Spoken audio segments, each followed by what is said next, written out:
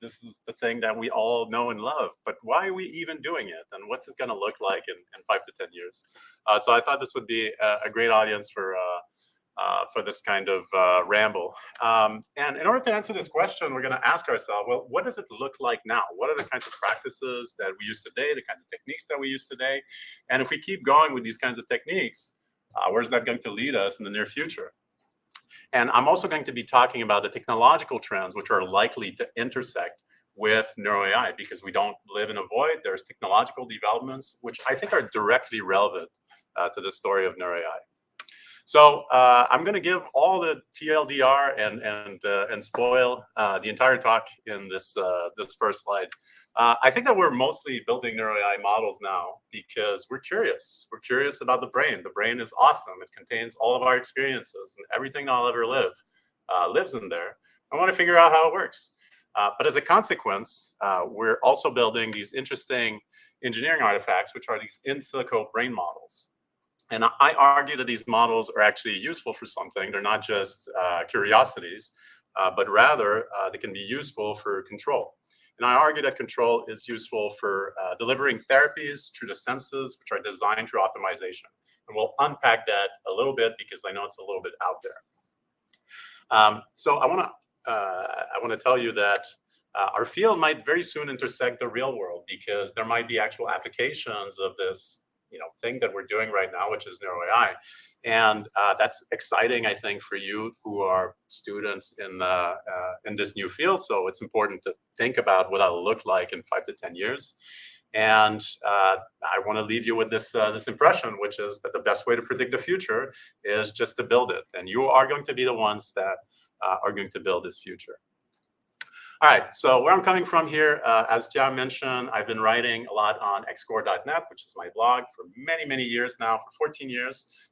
There's 230 blog posts on there, but there's, I think, like 6 or 7 from the past 2 years, which are particularly relevant to this problem of neuroAI.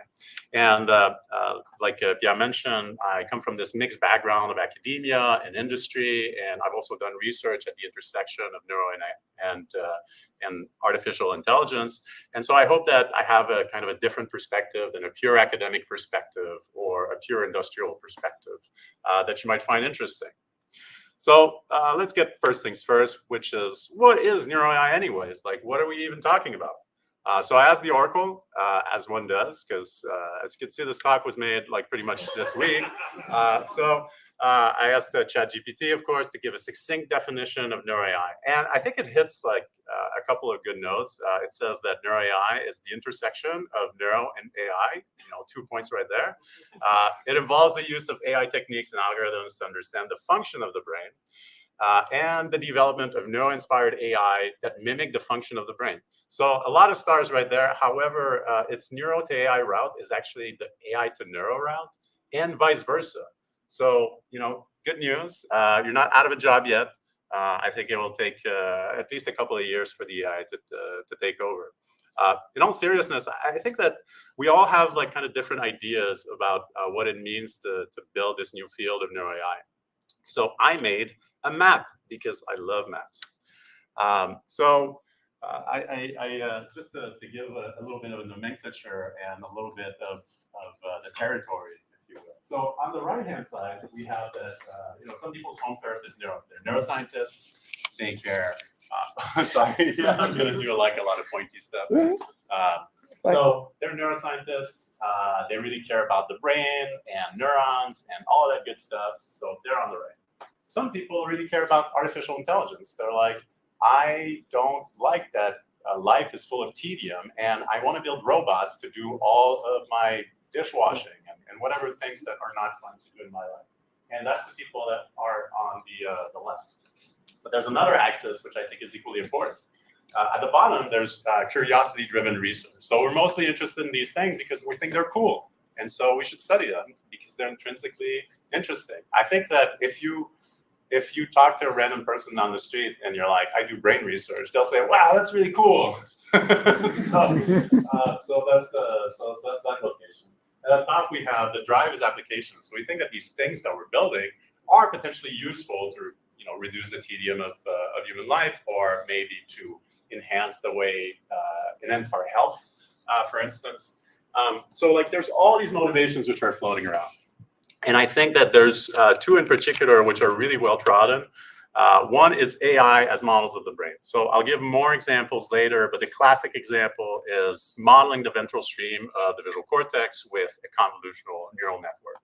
And so that is a very mature field, and we'll get into more detail about this later. There's another very well-trodden area, which is mining neuro to find new AI.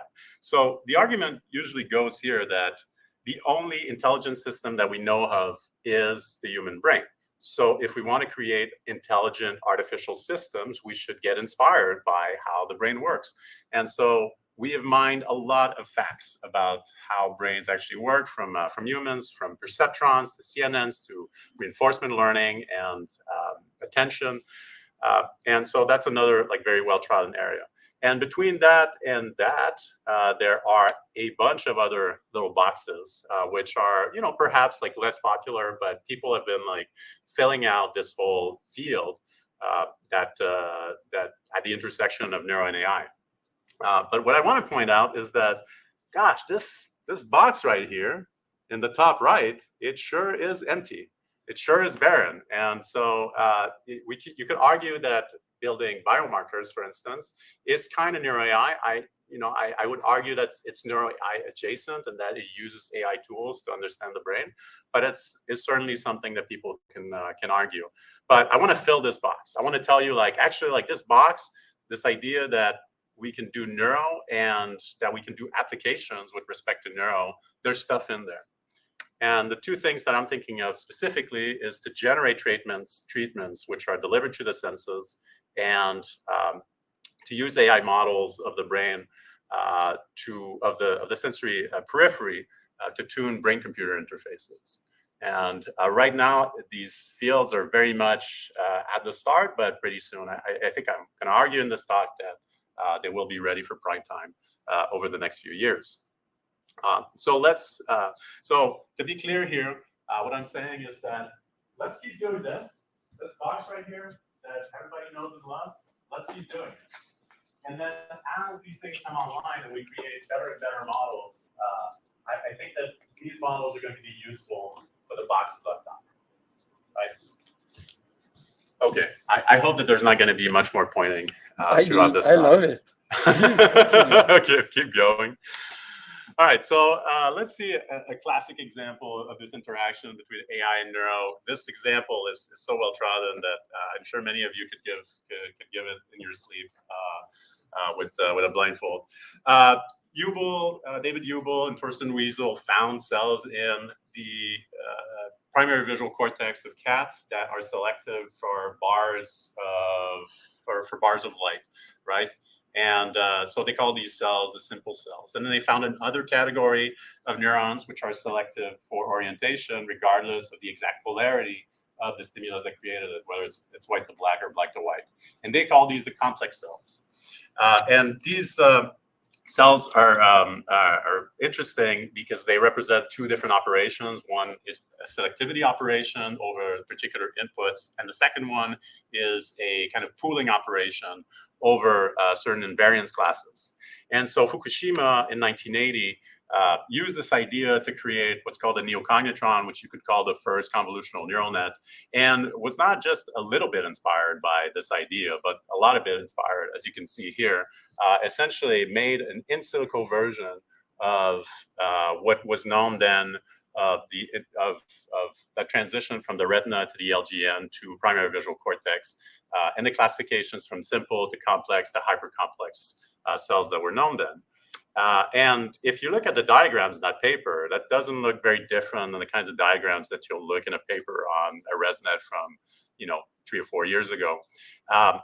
And in fact, this research, this neocognitron, was then inspired Jan LeCun to make LeNet, which is the same model class that was eventually used by Alex Krzyzewski and Jeff Hinton and all in 2012 to solve ImageNet, or well, not quite solve ImageNet, but to perform better than had ever been performed before on the ImageNet competition, and then eventually solve this problem of object recognition.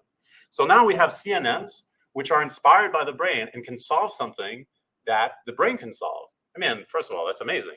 But second of all, like, how much like the brain are these things actually? And so in 2014, Jim DiCarlo, Dan Yammans, Nico Kriegers-Korte, and Kelly Gazivi worked on this exact question, and were first able to compare real brains to fake brains, which are these convolutional neural networks. So the way you do this is you take a battery of stimuli that you pass a bunch of stimuli through a artificial neural network. You measure the intermediate activity of this neural network to these stimuli, and then you can compare against a real brain. And the way that you compare it is through potentially linear regression or representation similarity analysis. But I'm not really going to go into detail about that because Elisabeth Dupré tomorrow is going to do precisely that. So stay tuned. All right. But nevertheless, they were able to find that actually these things are pretty similar to the brain in a few different ways.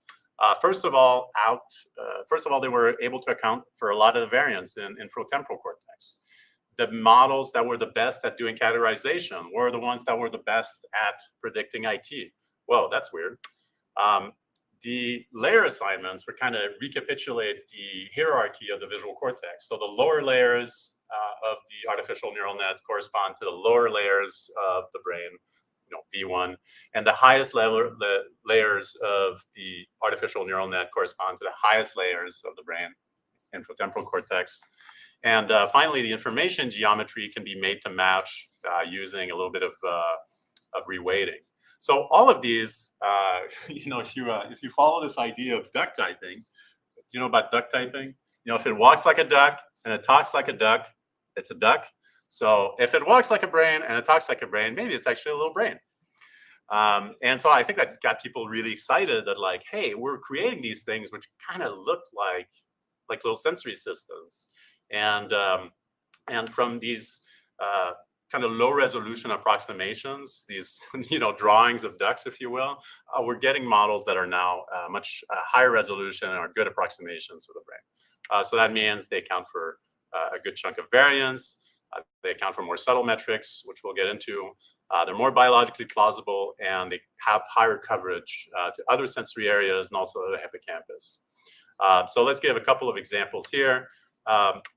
So one thing that you might be aware of is that one way in which artificial neural networks are different than real brains is that real brains are not particularly sensitive to adversarial stimuli. So this is a panda, and if we add a little bit of noise to it, we get the image on the right, and this image will be classified with very high confidence as a gibbon in this case. And you can do this with any pair of classes. So it is very strange that artificial neural networks have this quirk and that it seems that humans don't have it. So what if we try to fix that? If we try to fix that problem, will that give us a better model of the brain? Well, it turns out that there's a good way of fixing that. When you train a convolutional neural network to solve a task like like me and no? Okay, so I'm going to keep on this in this corner just for a little bit because I want to make sure that my walks last at least like a minute. Okay, so what we can do is when we train a neural network to solve this image classification task, we can swap the real images with adversarial versions of the same stimuli. And it creates like a little epsilon ball around each stimulus. And so if we do this dynamically, we get adversarially robust neural networks, and they turn out to be pretty interesting. So what does an adversarially robust neural network look like? So here's a CrossFit, a visual transformer that is attacked so that each of the images on the right, each of the images at the bottom are actually classified as a goldfish. They don't look very goldfishy to me, but maybe you have more of a CrossFit type visual system so you can see it. But at the bottom, we've trained it with adversarial training. And in this case, to get the model to classify things as a goldfish, we have to use attack vectors, which, I don't know, seem kind of goldfishy to me. I don't know about you, but especially if you look at this little frog right here. I don't know, the frog, the second image at the bottom looks like a little hybrid between a frog and a goldfish. If I looked at it in the corner of my eye, maybe I would say, oh yeah, this kind of looks like a goldfish. What's interesting is if you train a network adversarially to be robust, it turns out that it's also better at explaining areas of the visual cortex. It was until recently, one of the top 5 models that would explain V4 as well as explain inferotemporal cortex when it's done against a battery of stimuli and a battery of different models. This is BrainScore, which is an online leaderboard where people can come in and battle different kinds of neural networks trying to explain different areas of the brain. I was going to say it's a little bit like a Pokemon tournament, but for models. But I think I'm not going to say that from now on. All right. So that's one way in which we can create better models. We notice flaws of current neural networks, and then we address those flaws. Here's another one.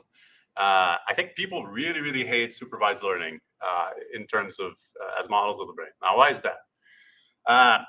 I don't know the process by which I learned different categories like chairs and microphones and shahab and so on and so forth.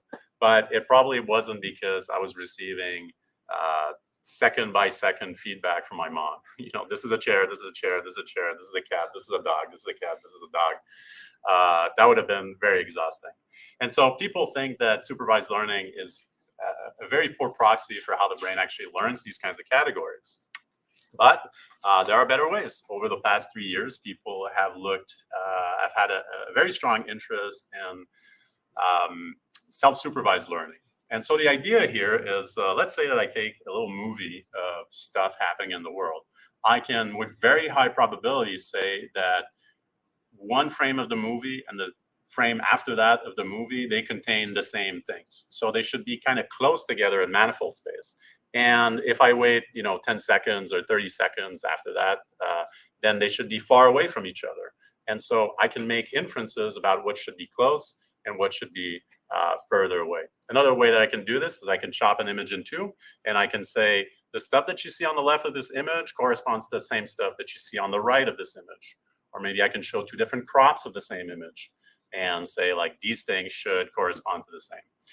So these models have been getting better and better at solving things like ImageNet, and they're much more because they're self-supervised and they don't involve saying this is a cat, this is a cat, this is a cat. They're considered much more biologically plausible. Well, as it turns out, these models are not only more biologically plausible, but they can account for about as much variance as the best supervised models when it comes to alignment with the brain, whether it's V1, V4, or area IT.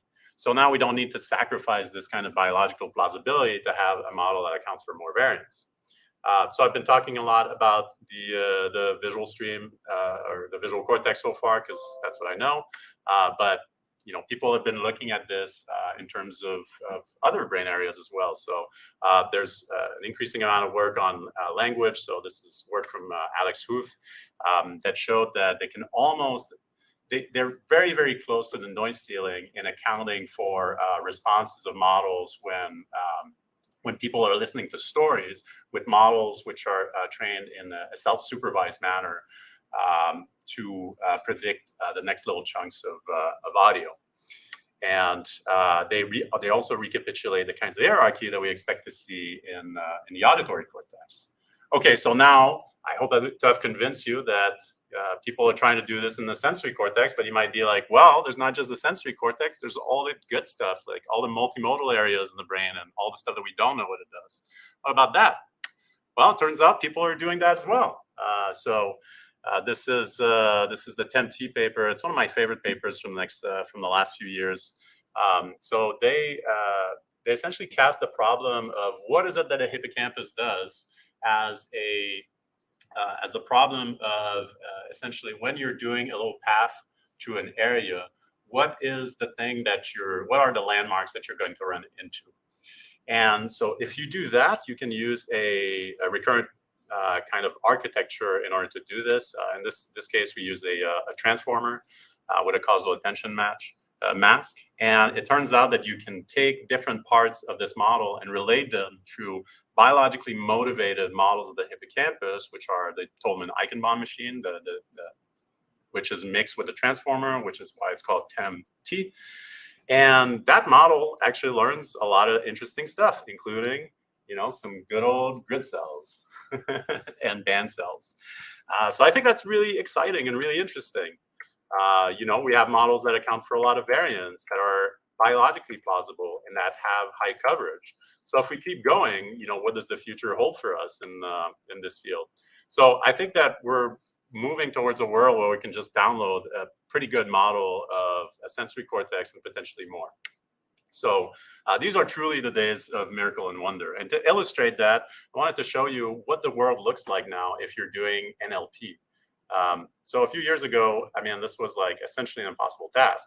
But now, if I want to download a pretty good sentence transformer that can solve a bunch of problems like retrieval, like comparing semantically two different sentences, like resolving citations, like matching scientists to other scientists that have similar kinds of interests, I can do that in 5 lines of Python.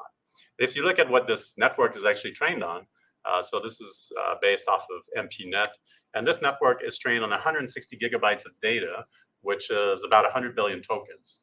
And it contains like most of the internet. And, you know, the internet is big. I don't know if you know about this, but it is like remarkable that, I mean, there's like years, like hundreds of years there's hundreds of person years which are embedded inside of this model. And it's actually fine-tuned on 1 billion question-answer pairs, which are found from different data sets. I can download this stuff with like 5 lines, and it's just, you know, it's easy peasy, and the models are just usable for a bunch of different purposes. Isn't that incredible? So yeah, right. Thank you.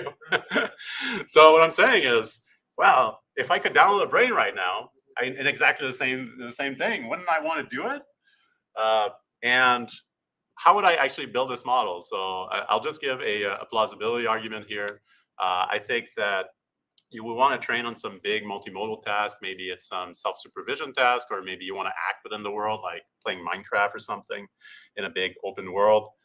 You would want to use some biologically plausible backbone and then fine-tune this pre-trained model on every brain data set under the sun. And I really do mean every data set. That means fMRI, MEG, ECOG, EEG, even if you really want to, certainly behavioral data and multi-unit activity data. And you could align it to a standardized human brain atlas. And it would be a pretty good proxy for the kinds of processing that a brain does. Okay, cool. So we've just downloaded the brain. Now what? So the second part of my talk is going to try and unpack this question of like, what are we going to do when we can just download a brain like in the same way that I can download an NLP model? So I'm starting with this Leibniz model of how the brain works. So Leibniz, pretty smart dude, co-invented calculus in addition to doing natural philosophy way back in the day. And he said that nothing is in the mind that was not first in the senses, except for the mind itself. So what that means is that we imagine that the brain is some dynamical system that essentially has its own successor states. So we take a certain brain state and we propagate it towards the future. And the role of stimuli is to nudge the brain from its natural its natural going from the first state to its successor state, so that it reaches a different brain state. And so what we're doing right now with these deep nets is we're creating in silico versions of the successor function that are getting to be better and better approximations for what's actually going on. And so that's actually useful. So again, the model have changed, just to unpack that a little bit. So we're assuming that our mental state is some high-dimensional vector corresponding to a vector of neural activity at the relevant spatial and temporal scale. Let's say columns at 10 hertz. There are some desirable mental states, happiness, excitement, etc. There are certain undesirable mental states like being unhappy or waiting in line, or being stressed. And a therapy essentially is composed of nudging us towards these desirable states through the presentation of a stimulus through the senses. And these stimuli, because we have a proxy for what is the successor function of our brain, we can generate them by the optimization of an explicit function. And there's kind of an underlying little idea in there, which is that there exist stimuli in the world which are more powerful or somehow better controlled than the manifold of natural images itself to nudge your state of mind. And so I'm not going to give a full explanation for that, but I will give a plausibility argument. So let's consider I'm trying to communicate the emotion of being stressed. So one way that I can communicate that is to send this image.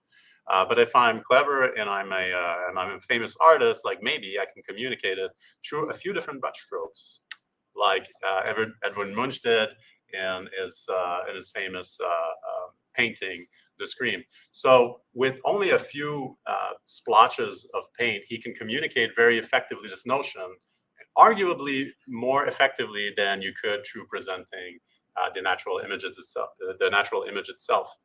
So I can probe instead a artificial neural network to figure out what do you think are the images which are most aligned to this notion of stress. I can do that with OpenAI's Clip, and if I do that, this is what I get. So I don't know about you, but this image is like really terrifying to me. I've looked at this image many different times, and it communicates this information of stress, I think, in a very effective manner. It kind of recapitulates the kinds of things that you see in Edward Munch's image. Like there's a lot of like curved images. There's like this wide gaping mouth, and I think it's just very effective at nudging my brain state towards something. Now, you could argue that being stressed, like I'm already stressed enough, like I don't need to be nudged into a stress state, but you could argue that you could do exactly the same towards some happy state. And so we're going to see this process of end-to-end of going from curiosity-based research to actual applications now. Okay, so an end-to-end example, I love the dorsal stream. It's the best stream. It's a stream of in the visual cortex, of course, that contains selectivity for motion. So you have neurons inside of V1 that are selective for motion. In this case, I actually don't know what the arrow of time is, so maybe it's selective to the left or to the right. And these neurons are integrated in area MT to create, the famous plaid selective neurons, which are insensitive to the exact pattern of motion that creates these patterns.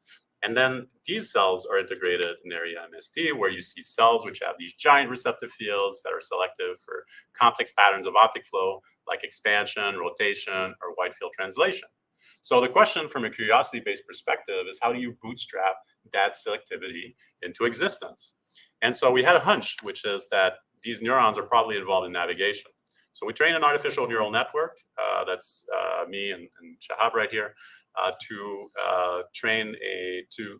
let this artificial neural network back out what are the parameters of motion are from a sequence of images.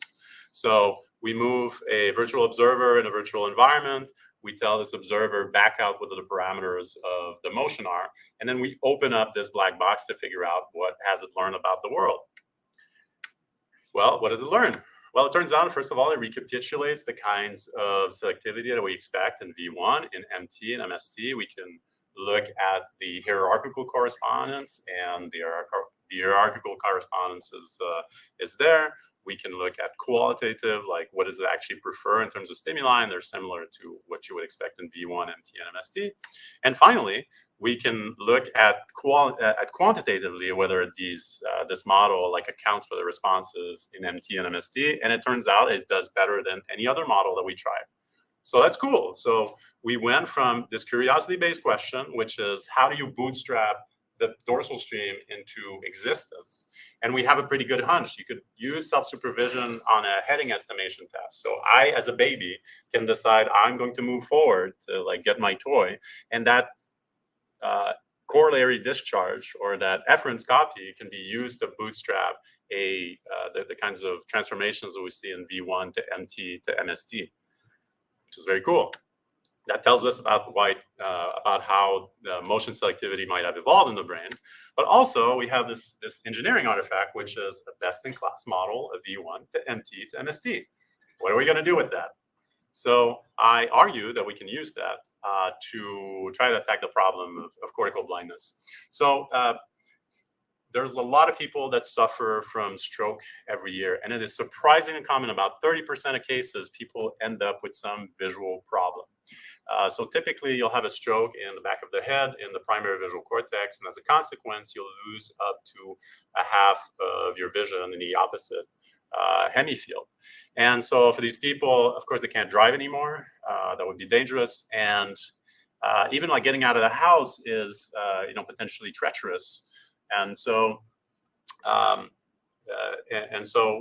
question is like, what can we do for these people that number 25,000 people in in Canada every year, or 250,000 people in North America? Well, one thing that we know is that it's actually possible for these people to recover some visual consciousness in the lost part of their visual field, and that's done through psychophysics in the blind field. This is pretty wacky because normally we do psychophysics in places in the world where we can see stuff. But here we're doing psychophysics in the blind field. And at first people can't do the task for obvious reasons because they're blind in that spot. But over a period of months, people can learn to associate these residual visual sensations that they have, which are automatic, with like actual conscious perception. So it's truly remarkable. They go from conscious to non-conscious, and then back to conscious again through this process of rehabilitation. The problem is that this is not very practical because it takes forever for these people to do that, and it's very tedious, and people drop out midway. So what can we do here? Well, we know a lot about the system that creates this, that allows this to happen. So we know that when the primary visual cortex is lost, there's bypass pathways that go directly to extrastriate dorsal stream areas, including MT and MST, and that's what eventually allows this perception to occur. So we also have a model for how we can recover visual perception here through visual perceptual learning. We can create mathematical equations for visual perceptual learning, and we can cast the problem of maximizing visual perceptual learning as an optimization problem. And guess what? We're missing one box, which is MT-MST, and that's the thing we just did in the last paper. So with that, we have all the pieces together, and we can assemble them to create stimuli which are meant to maximally entrain visual cortex and to create the maximal amount of visual plasticity. And these are what these stimuli look like. So these are artificial stimuli that are off of the image manifold, but that are meant to maximally entrain visual plasticity. And we're in the process of, we hope to start early next year to test these visual stimuli to see if they're actually better than state-of-the-art at helping people recover visual consciousness when they've lost it. So I hope that you think this is very exciting, because I certainly do. Okay, so again, we started with this curiosity-based research problem, and we argued that, hey, maybe we could use this to create models which are useful for something. And I think that we demonstrated a path towards doing that. Sorry, I just need to, okay, I know how much time that I have left. So I'm going to give you a couple of other examples because I think people are doing pretty exciting stuff in this field. So here's a paper from Michael Baylor that just showcased this in this year's NeurIPS. So they're looking at people that have retinal implants. So retinal implants can allow you to see when you've lost the ability to see because of retinitis pigmentosa. And what you're thinking is like, okay, well, I'm just going to stimulate the right kinds of electrodes that will directly fire off the retinal ganglion cells, and it's like a little dot matrix display that I put on the eye. but nothing could be further from the truth, because it turns out biology is complicated. In fact, it's not like these nice little phosphines that you create on the eye, but rather these elongated, monstrous-looking phosphines. And the reason is that there's a bunch of axons that are right over the retinal ganglion cells, and these are the ones that are being stimulated. And so, rather than trying to create a kind of a dot matrix display, we can try and inverse this process and figure out what the optimal patterns of retinal stimulation are. And so that's what Michael Baylor and co did in this year's NeurIPS.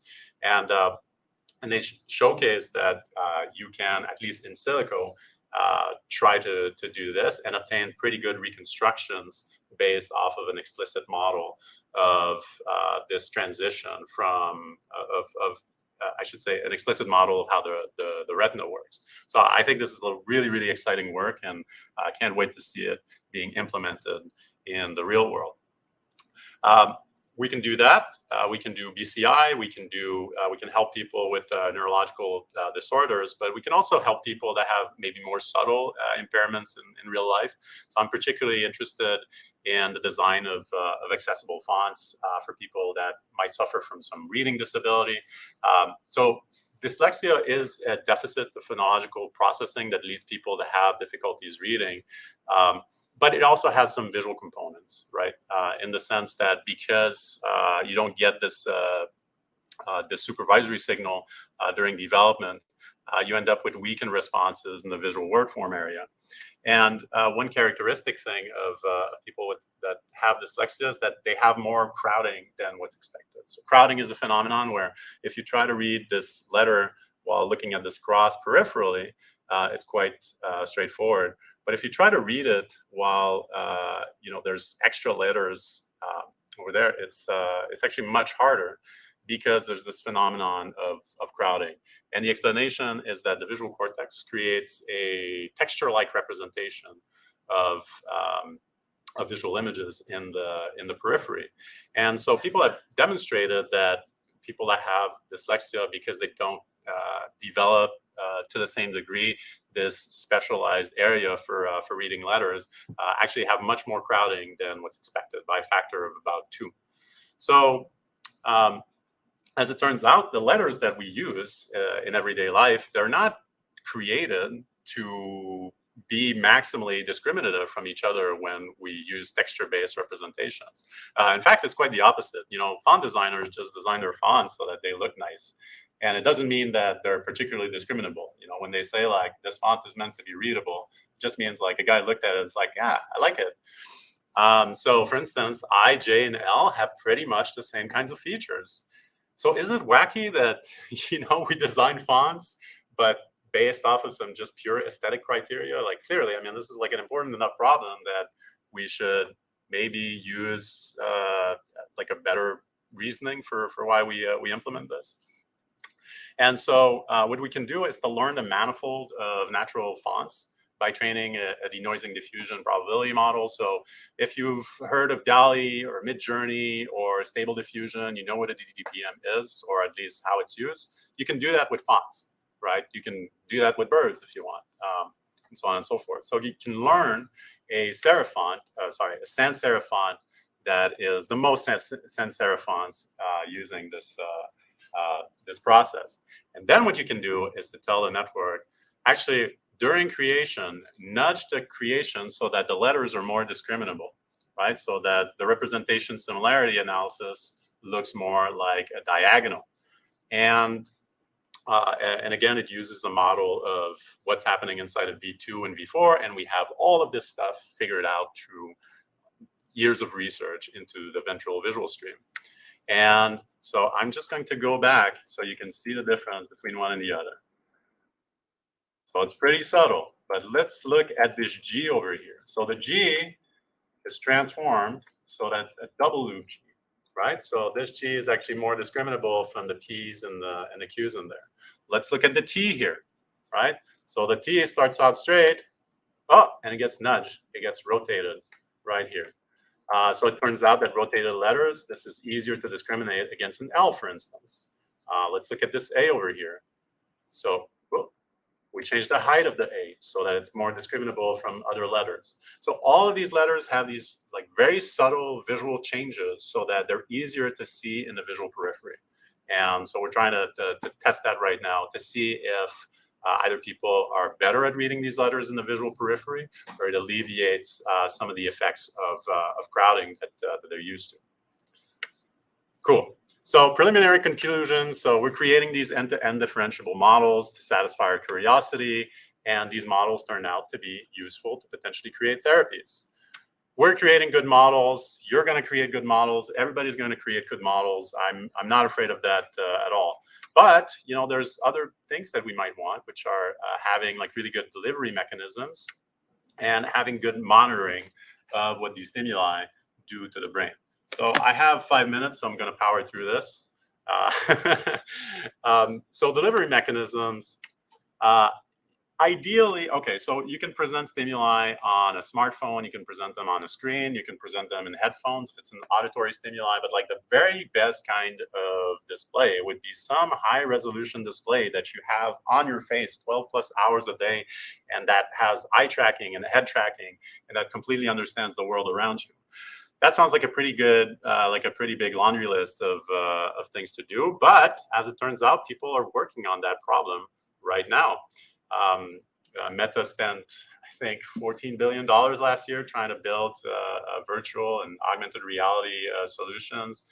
Apple is on this. There's just a tremendous push in industry to bring about devices that can deliver augmented reality. So Michael Labrash, who's the head of research at Meta Reality Lab, said in 2017 that AR glasses could potentially enhance perception. They could enable him to see in low light, or they could help him live a normal life if macular degeneration hits him. These are really envisioned as devices that can deliver precisely the right pixels to precisely the right retinal ganglion cells in the real world. And I would argue that they would be particularly helpful for delivering therapies that are envisioned through neuroAI. But even if we deliver just the right photons, the right retinal ganglion cells, we still have the problem that the brain is complicated and there's always some mismodeling, right? So we want to take measurements out of the brain to make sure that we've nudged the brain in exactly the right direction. And right now we're probably limited mostly to doing psychophysics or doing eye tracking in the real world. But what if we could take high bandwidth measurements out of the brain? Then we could verify that we've nudged it in just the right way. So people are working on that too. So from a technological perspective, so these are devices that I worked on when I was at Meta, brain computer, like high bandwidth brain computer interfaces. And you might be wondering like, why exactly is Meta like trying to read brains? And the answer is, again, augmented reality. So the idea is that if you're going to have these glasses that you're going to wear around the world and that you're going to wear for 12 plus hours a day, you're going to want to interact with them. So do I want to be inside of a bus and just like yell out at my glasses like, hey, get me some toilet paper from Amazon? Maybe not. So I would want to be able to discreetly like talk to my device. And so the idea we had here is to build a silent speech interface where you could just talk silently to your device and it would just understand what is it precisely that you're trying to infer. And this is not the only instance. While I was there, also Meta acquired a startup in the BCI space, another startup in the BCI space for a reported slightly more than $500 million. Snap is doing it. Apple is probably doing it too. So people are really interested in solving this problem of input in the process of augmented reality. So I think that, if we think of ourselves as being parts of these different technological trends, maybe, the kinds of neuroAI that we're doing right now are missing like different kinds of technological components, but these are probably going to happen in the next few years through the release of consumer AR. And I'm not a mind reader here. I don't know exactly like when it's going to happen, but people speculate that it's going to happen in the next few years. And then potentially high bandwidth consumer brain-computer interfaces. So I'm going to check my time here to see how I'm doing. Oh, actually, I have a little bit of time. So I'm going to go over by a little bit. So I think it might be stressful for you to figure out like where are you going to fit in this. We just talk about Chat GPT, and are jobs like still going to exist in the future? So I'm an influencer, so I'm right here right now, but I don't know. Like maybe I'll be like a boson cutter in the near future. It's just really hard to prepare yourself for these things. But my collaborator Conrad Cording really likes to say that you can be a world expert in a field by just like taking two fields that are like pretty far apart and just like learning a good chunk about these two fields. And then in that intersection between the two, like you'll be the only person there.